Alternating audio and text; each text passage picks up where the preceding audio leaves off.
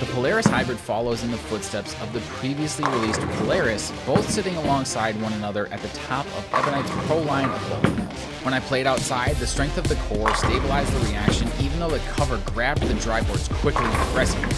And as I moved inside, finding more oil towards the center of the lane, the reaction got even better. Those that are rev dominant or who generally prefer to be inside of their competition on the lane and ahead of transition will appreciate the mid-lane strength and control of this piece while also being able to maintain some down lane angle.